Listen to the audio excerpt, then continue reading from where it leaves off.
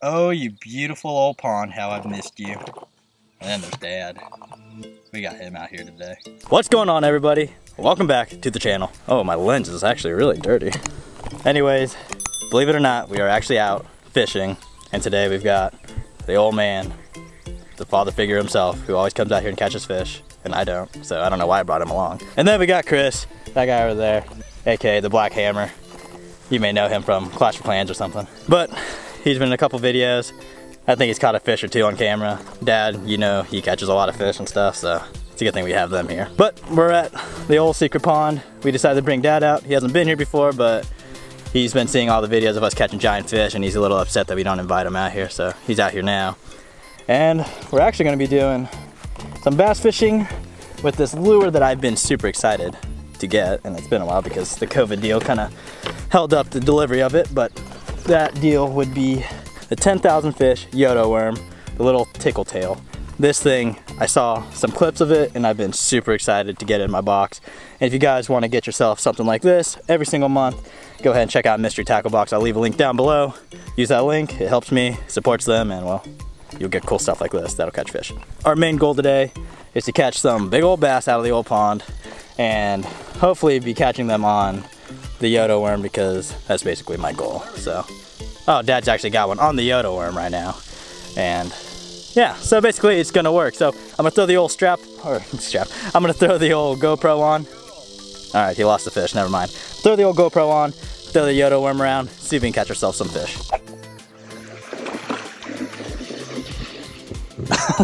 All right, folks, we've got the old YOTO worm rigged up here. We actually have it on a Tungsten shaky head. Like, I think it's not sure what size it is, honestly. But we got it on a shaky head.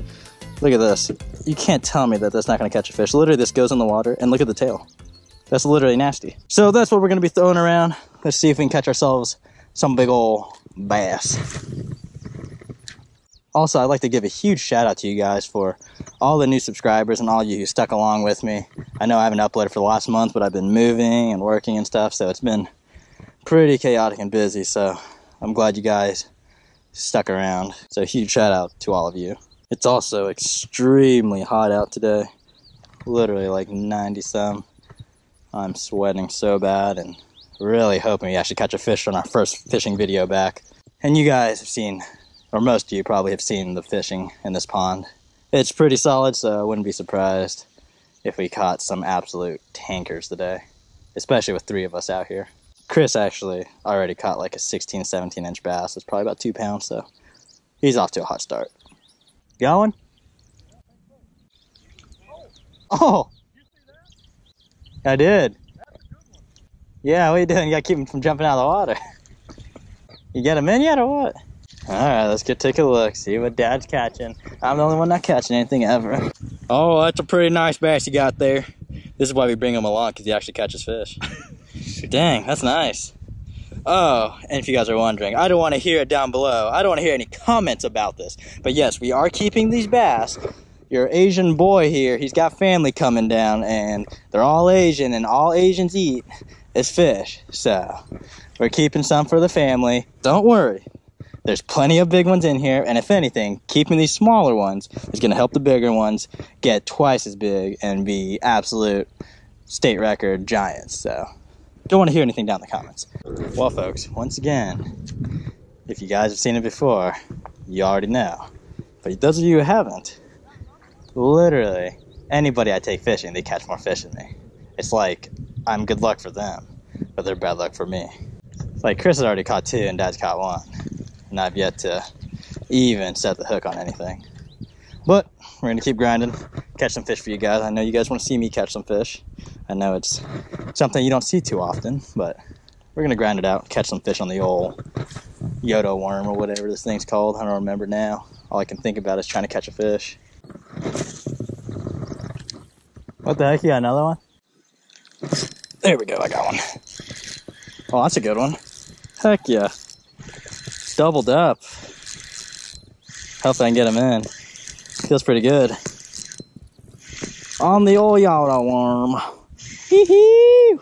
Let's go, first fishing. Oh, not first fish, literally. Yeah. Oh yeah, that's an absolute tanker.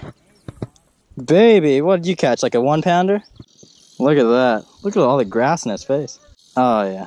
Look at that. He engulfed the old YOTO worm. He wanted it bad. Literally, I was just dropping through the water. Heck yeah. On the old YOTO worm. It's probably a pounder, pound and a half maybe.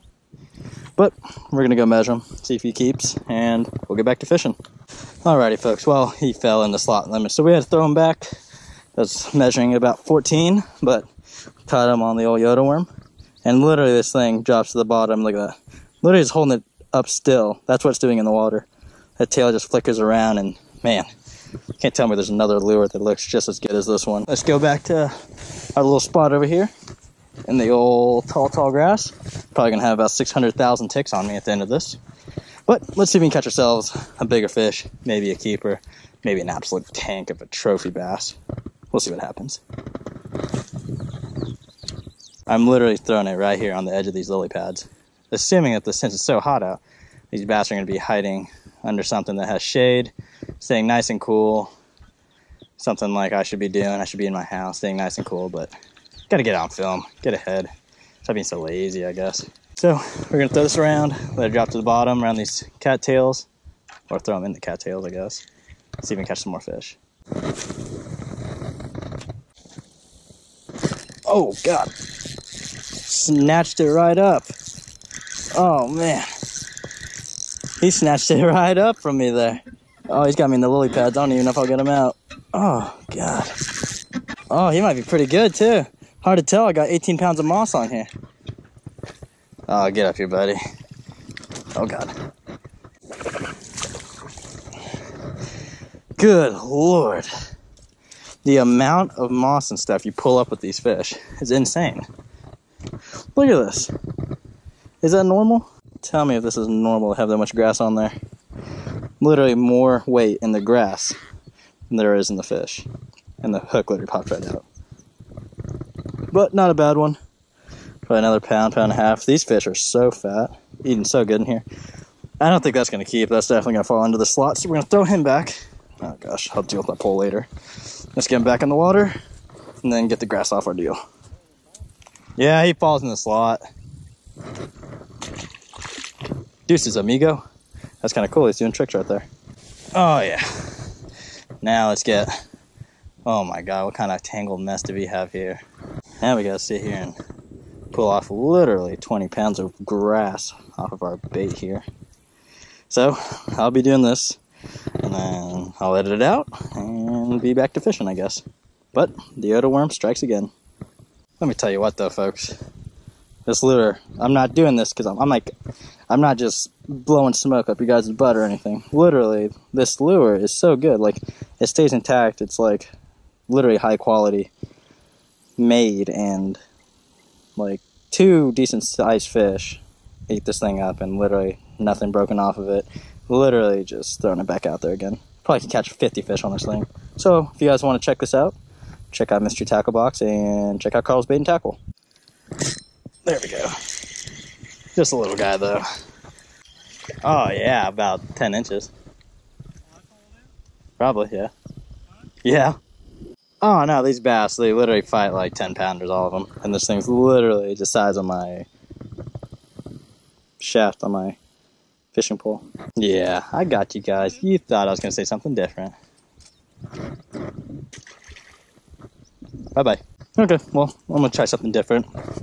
Throw this thing on as a trailer on a different setup. Show you guys that this thing is literally super versatile.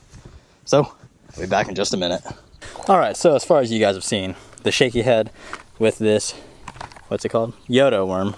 The irresistible tickle tail, which obviously it's proving that it's definitely irresistible. To show you guys how versatile this bait is, even though this is the first time I've ever fished it, we're going to throw it on probably a chatterbait or an underspin, something different than the shaky head, maybe Texas rig it up, and just show you guys that there's literally multiple ways to set this up to where you can literally catch fish. And actually on the back, it literally tells you different ways to rig it up and catch these fish. So I'm going to go ahead, tie it on. It's extremely hot, maybe crack a root beer, because I'm literally addicted to root beer. And let's see if we can catch some more fish with it. Oh yeah. I'm actually going to rig this up on my other spinning rod because I already have an underspin put on here. And it's actually got another 10,000 baits, or 10,000 fish, sorry, lure on here, and that's the Shimmer Swimmer, I believe is what this is called. But I'm actually going to take this off for now. Maybe throw it again later on the day. I'm going to tie on one of these YOTO worms. Oh yeah, look at there. I bet that it will have such a nice presentation. Literally the tail flicking around like that, and then the underspin.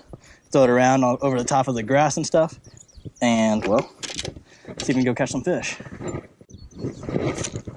Oh my god. Well, never mind. Literally just flew completely off. My leader literally completely snapped off. What the heck? Never mind. Well, guess we're going to tie it on a different way. Okay, well, after a miserable fail, the underspin completely flew off, broke the leader off for some reason. I guess I don't know what I'm doing. But we put it on a black and blue chatterbait, and we're throwing a little mismatch color, a little green pumpkin and blue action here. Something a little different. Maybe it'll be appealing to their eye a little more, because for some reason I don't have a green pumpkin chatterbait with me. But that's what we're throwing it around. I bet that does the work. Chatterbaits, as you guys know, really good for grass. So we'll throw it around, rip it around so we can catch some fish. There we go. That one. Oh, that's a good one too. That's a good one. Oh yeah. That's a good one. That's a good one. That's a good one. Chatterbait. Oh yeah, that's big chungus there, folks. Heck yeah, look at all that grass. Let's just rip that off there real quick. Oh yeah, that's a chunker for sure. Oh, fat boy. Heck yeah. On the old chatterdonk with the old trickle worm or tickle worm, YOTO worm, whatever you want to call this thing. Anyway, I knew they couldn't resist it. Nice old bass. I guess we'll keep him. Well, I don't know. That might fall into a slot too, don't you think? Alright, well, he'll be a keeper according to Chris. So we'll go measure just in case and throw it in the cooler and get back over here. Catch a couple more on the chatterbait. Show you guys that this thing's the real deal. And then maybe switch up our tactic. We'll see, because it's extremely hot. The fishing's actually kind of tough right now, but we'll see what we can do. Well, folks, it has been about an hour without catching a fish now. The sun is making the outdoors about 600,000 degrees, and we're burning up real hot.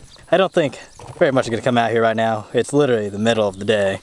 Not really the best time to go out and fish, but we did catch some fish today, so at least that's good. Yeah, we're gonna call it a day, I think. Maybe go catfishing later tonight, see if we can catch anything in our city pond. If you guys are interested in catching some big old fish with the old YOTO worm, go ahead and check out Mystery Tackle Box. It'll look like this right here. You'll get one of these every single month. This is the Pro Box, and you can get like a basic box, a Pro Box, an Elite Box. Literally so many options, and they send you beautiful lures every single day. Here's something I got out of my box this month. We got ourselves a Guggen Squad Filthy Frog, so that's super sick. You get crankbaits, all the good stuff. They send you soft plastics, they'll send you stickers, and they'll even send you a paper to tell you how to fish all this stuff, where to fish it, all the fun stuff, and you literally learn so much more about fishing. Like, a lot of the stuff that I know now, I wouldn't have known if I didn't hook up with Mystery Tackle Box. So, shout out to them. Guys, check them out. Link down in the description if you guys are interested. The YOTO worm today, like I said, did some work. We caught, I don't know, 5 or 6 fish with it. Dad missed one, literally in like the first 3 casts when I was filming an intro. But yeah, we're gonna call it a day, and hope you guys enjoyed. But if you guys did enjoy today's video, go ahead, leave a like. What? Oh, so I guess Chris just caught one just now. But if you guys did enjoy, leave a like, comment, subscribe. Thank you guys for checking it out, staying with me. I appreciate all you guys supporting me lately. I've been getting subs every single day, and we literally haven't uploaded in like a month. So we're gonna be uploading 2 to 3 times a week. I'm literally gonna be filming for the next 2 weeks, probably try to get ahead, and yeah, you guys expect a bunch of good videos to come out. So I'll catch you guys on the next episode of Bad Bass Fishing, and folks, like always, stay hooked.